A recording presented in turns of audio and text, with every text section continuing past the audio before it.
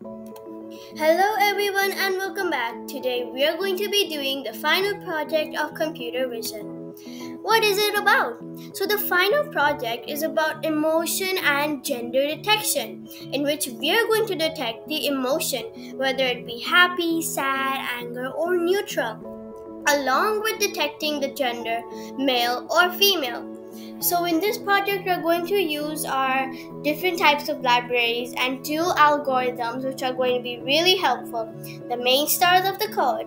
The libraries are going to be NumPy as NP Deepface library from Google Colab.patches import CV2 and CV2 library. And then the algorithms we are going to use is Deepface algorithm and the Haar Cascade classifier. The whole motive of this project is to learn how the CCTV cameras actually work in identifying people.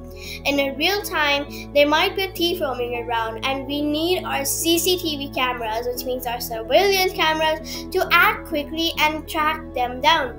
And this is why we're going to be doing this project, and I'll be seeing you in the coding part. And here we are with the codes. First of all, we're going to import pip install Deepface. Since Deepface isn't in the Google Collaboratory, we're going to install it from the pip library. After doing so, we're going to import the NumPy as NP, Google Colab patches, import CV2 imshell. We're going to import CV2, and from Deepface, we're going to import Deepface, capital letters. So as you can see, these are the coordinates of our picture, which we want the size to be. And in the face one, you are going to store your image. I've got a picture of an angry girl because that's how I was 2 minutes ago when my brother was annoying me. But let's not go into the details. As you can see, we have predictions, Deepface, analyze, face 1. So here we now want Deepface to work for us and analyze the picture we showed. And we're going to store it in a variable called predictions. And then we're going to print predictions like this is the prediction of Deepface. Like the emotion is 100 angry, 36, and then we have disgust and we have fear also. And happy is like 0.0. We can totally see that.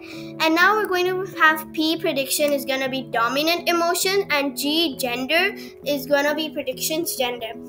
So now the last step of our code is to CV2 put text, face P, and this line is basically to write of what is actually the emotion. After we're going to be done with that, we're going to move on to the next part of our code, which is we import NumPy as NP, Google Colab patches, import CV2 imshell, and import CV2. Don't need to import this again, but it's all right. Then I create a scenario in which you are the therapist and you have to give advice to the person. So as you can see, I created a contact number, reason, and mood input. And I asked questions like what is your age, what is your contact number, what is your reason for contacting, and how is your mood. Send a picture. Then we're going to store it again in face 1, our image.